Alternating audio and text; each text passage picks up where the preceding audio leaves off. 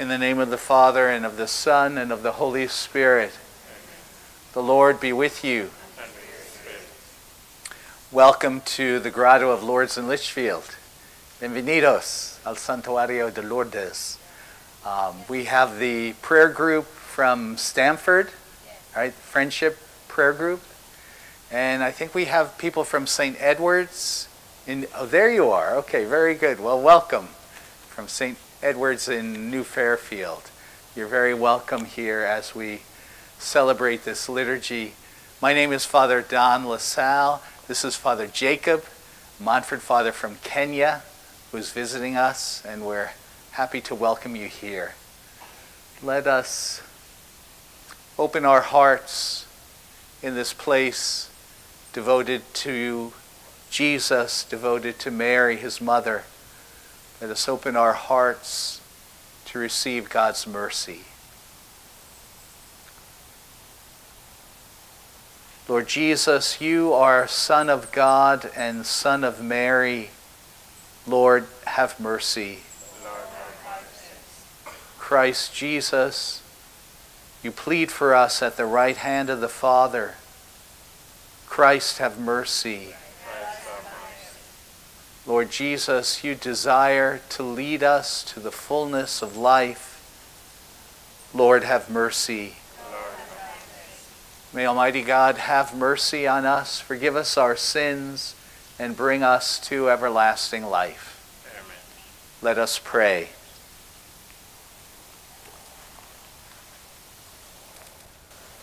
Lord God, you have shown us in the Blessed Virgin Mary the model of sublime love and profound humility. Grant that your church may be like her, obedient to your commandment of love, so that by giving itself wholeheartedly to seeking your glory and to serving others, it may stand before all peoples as the sacrament of your love. Through our Lord Jesus Christ, your Son, who lives and reigns with you in the unity of the Holy Spirit, one God forever and ever.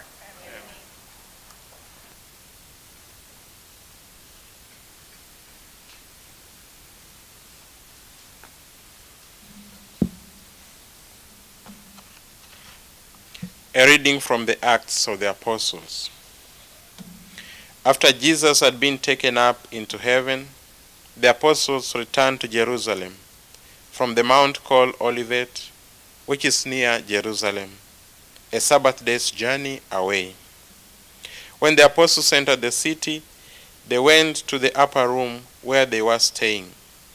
Peter and John and James and Andrew, Philip and Thomas, Bartholomew and Matthew, James son of Alphaeus, Simon the Zealot, and Judas son of James. All these devoted themselves with one accord to prayer, together with some women, and Mary the mother of Jesus, and his brothers. The word of the Lord. Glorious things are told of you, O city of God.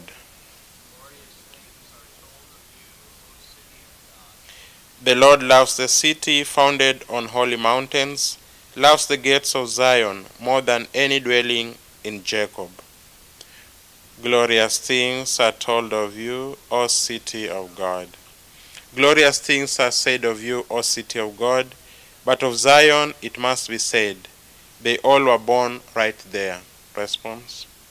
Glorious things are told of you, O city of God. The Most High confirms this. The Lord notes in the register of the peoples. This one was born here, so all sing in their festive dance. Within you is my true home. Glorious things are told of you, O city of God. Alleluia, alleluia. Alleluia. O happy Virgin, you gave birth to the Lord. O blessed Mother of the Church, You warm our hearts with the Spirit of your Son, Jesus Christ. Hallelujah. Hallelujah.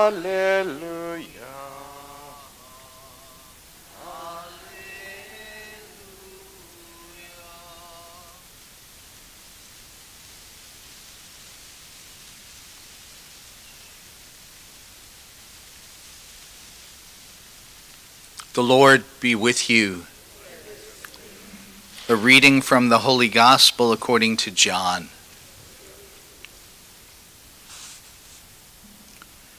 There was a wedding in Cana of Galilee, and the mother of Jesus was there. Jesus and his disciples were also invited to the wedding. When the wine ran short, the mother of Jesus said to him, "They have no wine." And Jesus said to her, "Woman, how does your concern affect me? My hour has not yet come." His mother said to the servers, "Do whatever he tells you." Now there were 6 stone water jars there for Jewish ceremonial washings, each holding 20 to 30 gallons. Jesus told the servers, "Fill the jars with water." So they filled them to the brim. Then Jesus told them, "Draw some out now and take it to the head waiter." So they took it. And when the head waiter tasted the water that had become wine, without knowing where it came from, although the servers who had drawn the water knew, the head waiter called the bridegroom and said to him, "Everyone serves good wine first, and then when people have drunk freely, an inferior one. But you have kept the good wine until now." Jesus did this as the beginning of his signs in Cana in Galilee, and so revealed his glory, and his disciples began to believe in him. The Gospel of the Lord.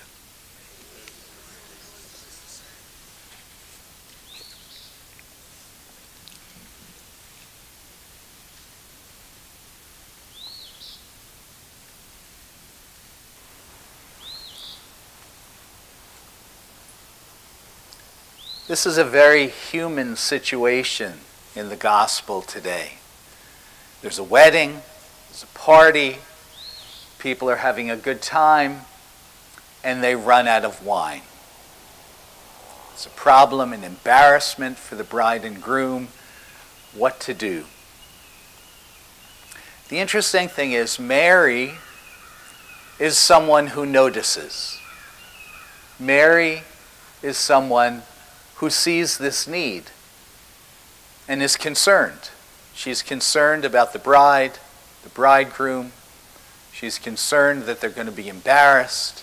She's concerned that this celebration is going to fall flat because they don't have any wine. And so this Mary who notices the needs around her goes to Jesus. And they have this very interesting conversation. It's kind of one of those, Mom moments.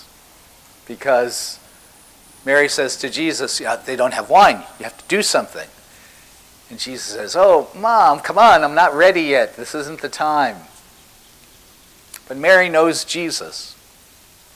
And she simply says to the servers, "Just do whatever he tells you. Do whatever he tells you."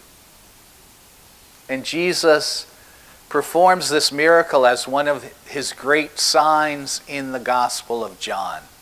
Throughout the Gospel of John, we read all these wonderful signs that are signs of God's presence in Jesus. And in a sense, it's kind of peculiar. You would think, for his first miracle, Jesus would do something very dramatic. Heal the sick, raise the dead. But wine? Changing water into wine? But he decides that this need, this celebration, is something he should care about. It's a very human situation, and it's a good reminder to us of a number of things. First of all, Mary notices things. Mary notices when we're in need. Even if it's little things or big things, Mary notices. And Mary always turns to her son, Jesus, and intercedes for us. And Jesus responds, because Jesus himself is one who notices our need. Whether they're small or big, Jesus notices. And the advice that Mary gives to the servers is good advice for us. She says to the servers, do whatever Jesus tells you. It's good advice for us. Do whatever Jesus tells you. The more we open our hearts to Jesus, the more we're attentive in prayer, we can listen to what Jesus is telling us, and we can do whatever he tells us to do.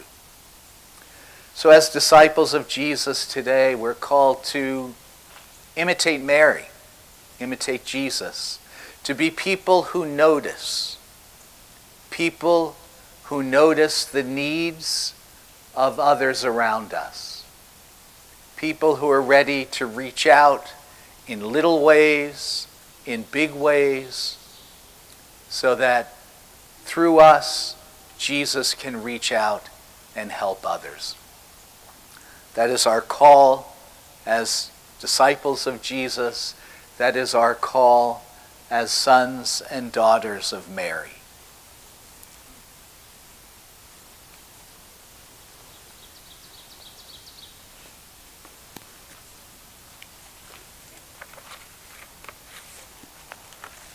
Let's offer our prayers to the Lord. We pray for the church, we pray for one another, that we may have the eyes to see the needs around us and the hearts to reach out and respond to them. We pray to the Lord.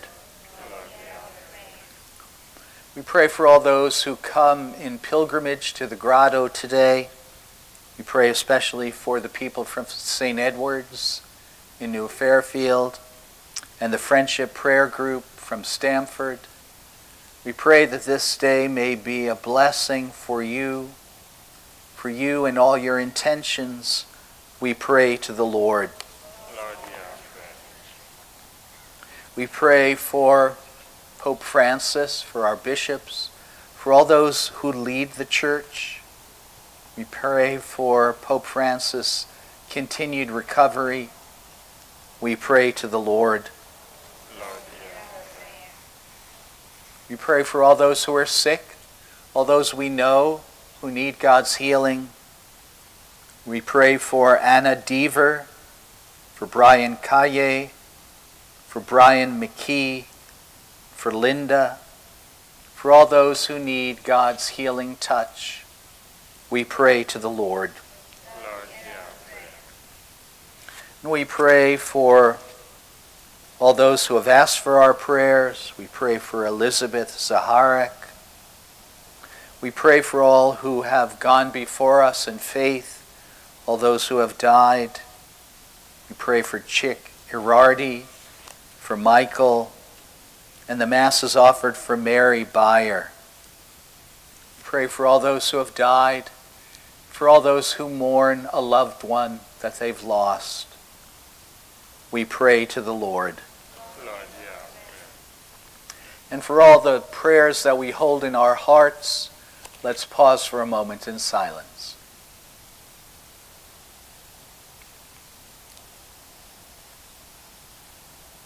We pray to the Lord. Loving God, in your mercy, look upon our needs, notice what we need, and answer our prayers through Christ our Lord. Please be seated.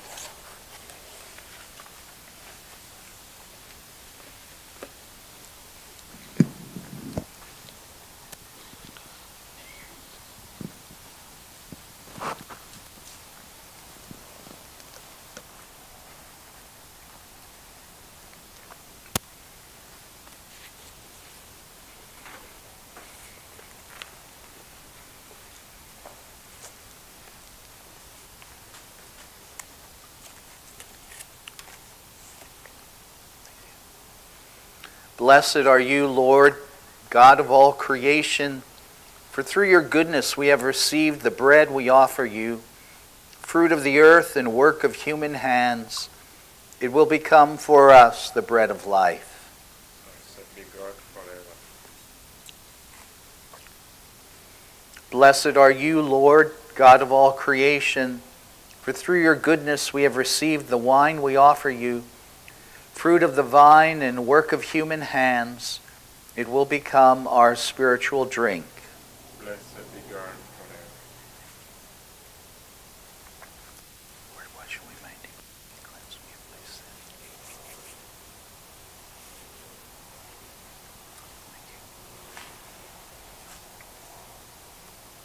Thank you. Pray, my sisters and brothers, that our sacrifice and our lives may be acceptable to God, the loving Father.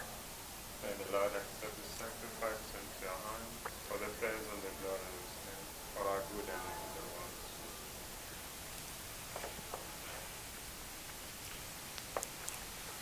world. Lord, transform these gifts which we bring to you with joyful hearts into the sacrament of our salvation.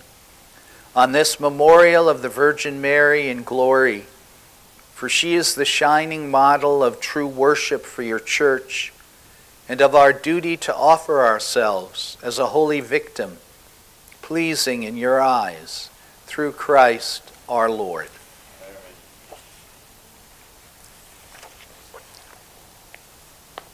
The Lord be with you. And with your spirit, Lift up your hearts. lift them out to the Lord. Let us give thanks to the Lord our God. Let's fire and It is truly right and just, our duty and our salvation, always and everywhere to give you thanks, Lord, Holy Father, Almighty and eternal God, through Christ our Lord. For in your infinite goodness you have given to the Virgin Church the model of true worship in the Virgin Mary. She is the Virgin who listens, who embraces your words with joy, treasuring them in the silence of her heart. She is the Virgin of prayer, who sings of your mercy in her canticle of praise, who shows concerns for the bridegroom and bride of Cana, and intercedes for them with her Son, who prays with the apostles in oneness of mind and heart. She is the Virgin Mother, who gives birth to your Son by the power of the Holy Spirit. And at the foot of the cross, she is proclaimed as Mother of the people of the New Covenant. She is the Virgin who offers, presenting the firstborn in your temple and sharing in his self-offering beside the tree of everlasting life. She is the Virgin who keeps vigil, awaiting the resurrection of her Son with unwavering hope and looking forward to the coming of the Holy Spirit with steadfast faith. In our joy, we sing to your glory with all the choirs of angels. Holy, holy, holy Lord, God of hosts, heaven and earth are full of your glory. Hosanna in the highest. Blessed is he who comes in the name of the Lord. Hosanna in the highest. You are indeed holy, O Lord, the fount of all holiness. Make holy, therefore, these gifts, we pray, by sending down your Spirit upon them like the dewfall, so that they may become for us the body and blood of our Lord Jesus Christ. At the time he was betrayed and entered willingly into his passion, he took bread, and giving thanks, broke it, and gave it to his disciples, saying, "Take this, all of you, and eat of it, for this is my body, which will be given up for you."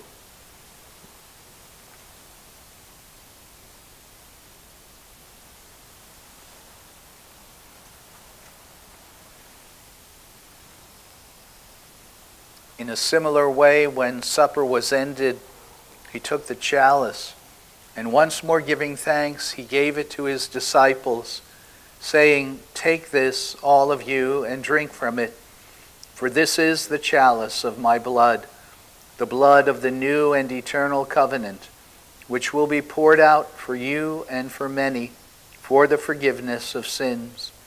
Do this in memory of me."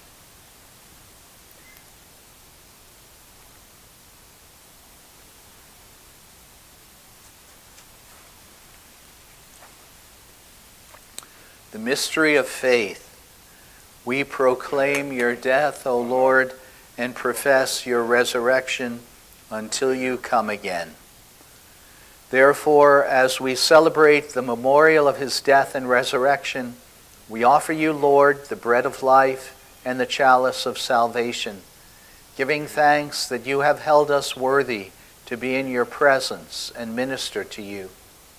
Humbly we pray that, partaking of the body and blood of Christ, we may be gathered into one by the Holy Spirit.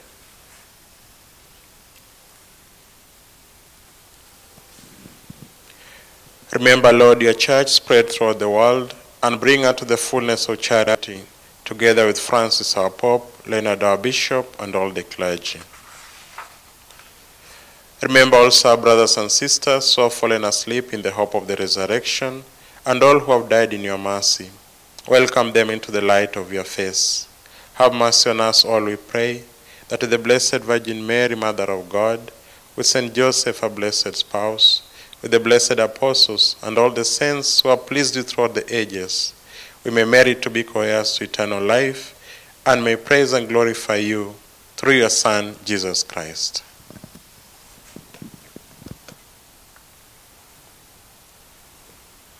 Through him and with him and in him, O God, Almighty Father, in the unity of the Holy Spirit, all glory and honor is yours forever and ever.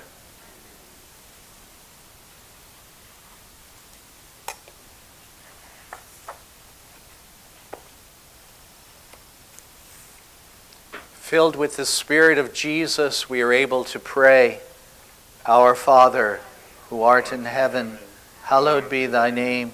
Thy kingdom come, thy will be done, on earth as it is in heaven. Give us this day our daily bread, and forgive us our trespasses, as we forgive those who trespass against us. And lead us not into temptation, but deliver us from evil.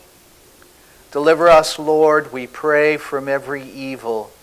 Graciously grant peace in our days, that by the help of your mercy we may be always free from sin and safe from all distress, as we await the blessed hope and the coming of our Savior, Jesus Christ. For the kingdom, the power, and the glory are yours, now and forever. Lord Jesus Christ, who said to your apostles, "Peace I leave you, my peace I give you," look not on our sins, but on the faith of your church, and graciously grant her peace and unity in accordance with your will, who live and reign forever and ever. Amen. May the peace of the Lord be with you always. And with your spirit. Let's share with one another a sign of Christ's peace. Peace.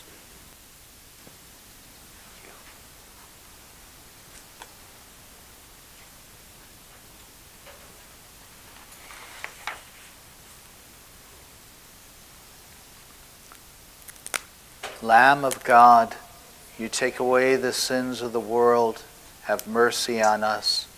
Lamb of God, you take away the sins of the world, have mercy on us. Lamb of God, you take away the sins of the world, grant us peace.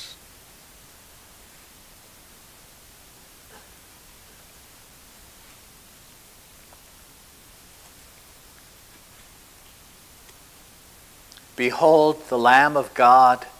Behold him who takes away the sins of the world. Blessed are those called to the supper of the Lamb. Lord, I am not worthy that you should enter under my roof, but only say the word, and my soul shall be healed. May the body and blood of Christ bring us all together to everlasting life.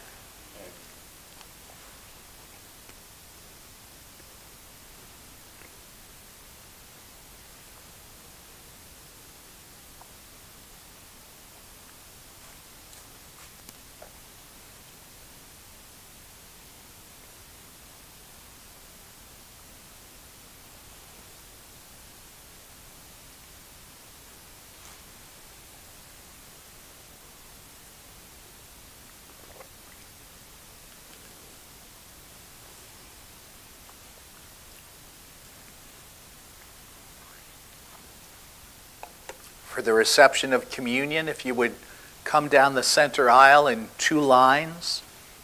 If walking is a difficulty, you can stay where you are. After the others have come forward, just raise your hand and we'll come to you and bring communion to you.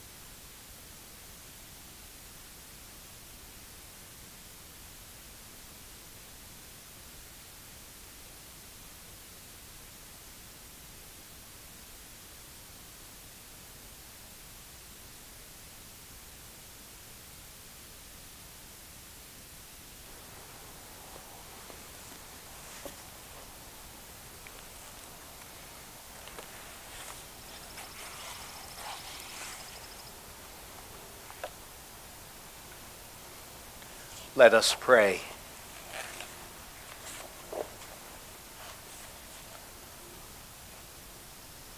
Lord God, we have offered to you in sacrifice the holy mysteries of your table and have received with loving hearts the body and blood of your Son. Grant that your church may look always to the Blessed Virgin and so grow in fervor of faith, be confirmed in love, and be strengthened by the hope of future glory through Christ our Lord. So the cafe is opened if you want lunch. I know some of you are having lunch there. Some of you may have brought your own lunch. So the cafe is open now. The gift shop is opened. And then those of you who are here on pilgrimage at 3 o'clock will gather back here for the rosary and for benediction. The Lord be with you. May Almighty God bless you, Father and Son, and Holy Spirit. Amen.